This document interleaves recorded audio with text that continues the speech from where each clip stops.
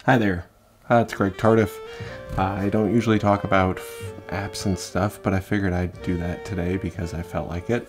I use VSCO to edit photos on my iPad and on my iPhone.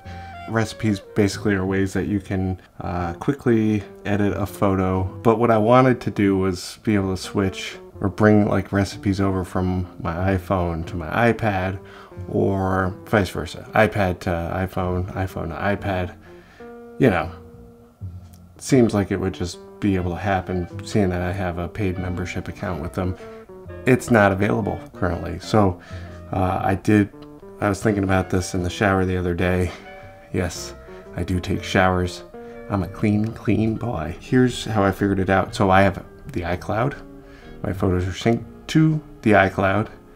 And if I open up my VSCO to add a photo to edit, I can just pull one up that I edited on the iPad. So like this coffee cup. I can click on edit. I can click on my recipe icon here and just click the plus button, and it automatically brings that over. So that's pretty tight, and I think that should help with some problems that maybe people have.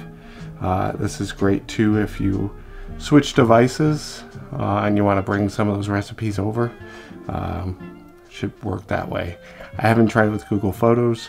I imagine if I shared one of these files to a friend, once I have a friend, do you want to be my friend? iCloud to iCloud, I might be able to swap recipes with people. So that's that. I thought that was pretty cool.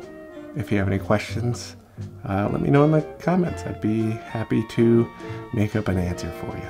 Thanks for watching.